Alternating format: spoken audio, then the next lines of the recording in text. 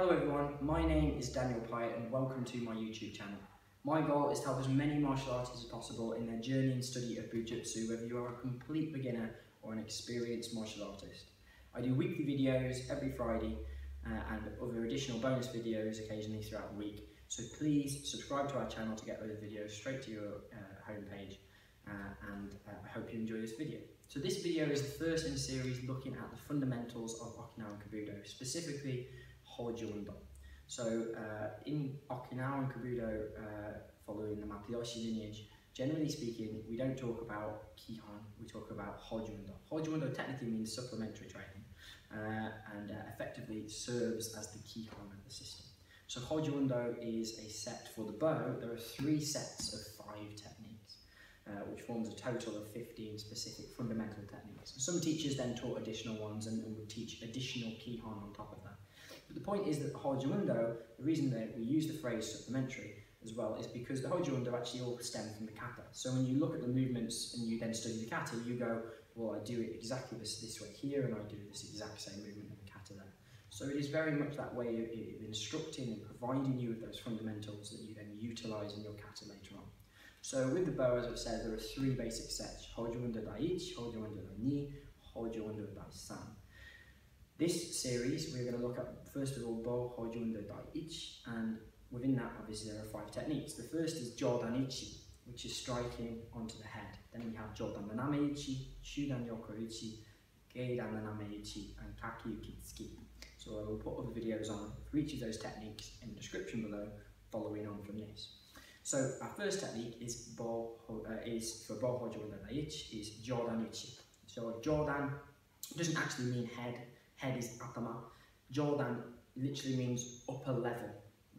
So it's here effectively. You know, anything from this point upwards we generally consider to be Jodan. And Uchi means strike in this context. So we are literally doing a head strike and it's vertical. Sometimes this technique is referred to as Shomen Ichi because it's striking onto the crown of the head in particular. Before we go into the bow technique, we need to understand the basic starting posture that we have. So I'm not going to go into the semantics of the yoi and the bow and all that in this video, but I'm going to focus on our basic posture. So when we're starting from a static position, which is what I'm going to do initially, we want our hand that we start with to be tight to our body. So the elbow shouldn't be out, the wrist shouldn't be curled, it should just be tight to our body so it comes in. And this effectively is going to be my offensive hand to begin with. My left hand is going to be my defensive hand, and it shouldn't be relaxed. Right? At no point should I be standing there like I'm chilling out when I'm doing Kobudo. I've got to be as alert as I would if I was doing any other art. So my bow is in contact with the body, and my elbow is in. My elbow is in from my left. I rotate the wrist and put tension here. So this is solid. It shouldn't be relaxed and floppy. So this is my defensive hand that I can block, you know, this is my offensive hand where I can strike. Obviously I can use both in both contexts, but as just a general rule, just for a complete beginner, that is where we would start. Right? So I've got my bow effectively on the tip, not on the bone, but level with the tip of my shoulder here. And as we do the other techniques, we will see this move slightly. So for our first one, it is very high on the shoulder. So this is our basic start posture. We want to make sure we've got a good solid stance that we're rooted, we're not too tall, so we're lowering our centre, right? So from here, as we step forward, we're going to first of all break this down to stages. So we step, we bend the knee and let the body weight start to come forward. We then let the shoulder start to come forward because in Okinawan Kobudo, based on the Matayoshi lineage, one of the key features is that all of the techniques, the power, comes very much from your body. So we utilise the fact that our body can rotate very rapidly to generate a lot of angular momentum that we can then put into the end of a strike. We utilise the fact that when the bow is close to my body, I can generate an awful lot of power because my muscles are acting very close to the pivot points around which they act. We're also utilising the fact that obviously a weapon like the bow is a giant lever, and so by keeping the point of rotation very close to the body until the end, we can project our kinetic energy to the tip of the bow or project our momentum to the tip of the bow depending on what type of strike we want to try, we're interested in doing, to have the biggest effect.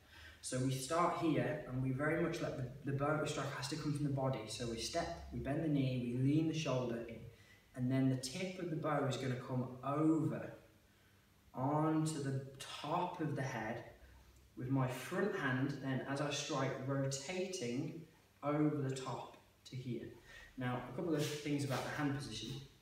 So as I strike, I rotate this over, and it's the same as if I was playing golf or cricket or anything like that. You've got this V shape, very similar to if you're also doing the sword, although obviously different schools will have slight variations. What I mustn't do is mustn't have the finger pointing down here, because that's a target waiting to be smashed. So I need to have that in. And I'm utilising the angular momentum of my wrist, that rapid rotation then, to press down onto the target. My backhand for Jodan Uchi, the way that Matayoshi generally did it, from what I understand at least, is that he would bring it underneath the arm. So this you could consider to be the sort of the true basic of Jodan Uchi. Obviously this varies a lot throughout Matayoshi in different positions. A lot of the other movements we do, it's here, but supposedly in Jodan Uchi this was the basic. Now I personally dislike this, I don't like doing it, and therefore I don't. And the reason is because as the bow, if I'm hitting, if my elbow stops the bow here, then if I haven't quite delivered my impact, my kinetic energy, my momentum on my opponent, then that's going to have a detrimental effect. So I prefer to do what we do in most of the other techniques and allow this to come past the arm. My wrists are strong enough and flexible enough to enable me to do that without feeling. Some people find this position very awkward when they first begin. But from doing plenty of jiu-jitsu and things like that, because my wrists are quite strong, to me that's not a compromise at all. So this position I prefer as opposed to here. So putting all that together, what does the technique look like? So from here we step and we come through. And again, in front.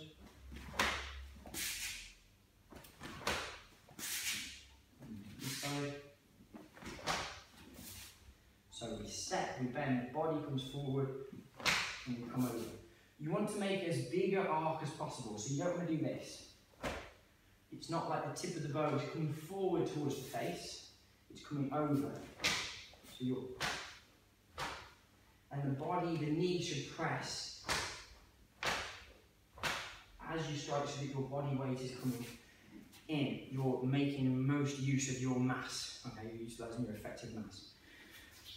Just because this is our first video, we also need one other important skill to cover, which is grip changing. So the basic grip change from Honte Nochi is that whichever hand is up, we are going to rotate the fingers or snake the fingers around the bow and come over, and then the thumb, so we secure. So now we've got to Gyakumochi. So I come to this position because I can fight adequately in this position. I can block, I can do lots of other things. Then the thumb on the other hand, and the fingers snake. So you want to keep the fingers as tight as possible. So a good basic exercise initially is just doing the grip rotations. You don't really want to try and do this, this would be a bad. You don't want the bow to be moving around too much. Your goal is to keep the bow reasonably still whilst you're doing these, and try and just get your fingers as tight as possible. Right? What you don't want to do is that. Right? Also, you want to make sure you don't go this way, so that you have both hands, because to fight from this position isn't very effective. You can do one or two techniques from here reasonably well, but as a general grip, this is quite poor. So we either have this grip or this grip. And then obviously as we transition, we also have this posture, which occasionally we utilise. So for example, when we come in, and then we can also change our position on the bow as well, so we can use the full length, this kind of thing. So when you're doing your grip, snake the hands around. Right? And there's a general rule of thumb. It's a general rule. The hand that is pointing upwards is always the one that goes first. There are times when we break this rule, because that's exactly what rules are for, to be broken. As a general rule, that's what we do.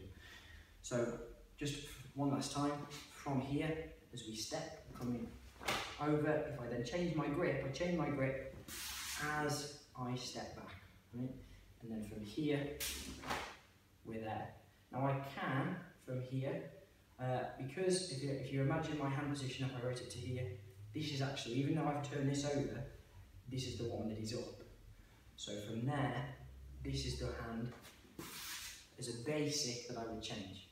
Later on, it is okay to do this, so that I don't change the position of the bow, and that I can get a faster change, but as a basic, I wouldn't advise doing that. So as a basic, you want to come 1, and set your position, reset your posture, step 2, and then in, and then back. So make sure the key points, start close to the body, make sure the elbows are in, step, bend the knee, lean the body in, let the shoulder come and make as large an arc as possible. As the bow starts to strike, make sure that you connect with the body, the front hand rotates and presses right over so that you press down, and the back hand comes in. Make sure that your hips stay square, and then as you step back, change your grip to this position, keeping the elbow in. You don't want to be like this. And then, so that is the basic video on the first Hojo-undo, for first technique of Hojo-undo Dai Ichi, which is Jodan Uchi. So you can check out the next video on Jodan Naname Uchi by clicking the link to the video here. Hope you enjoyed this good video, guys.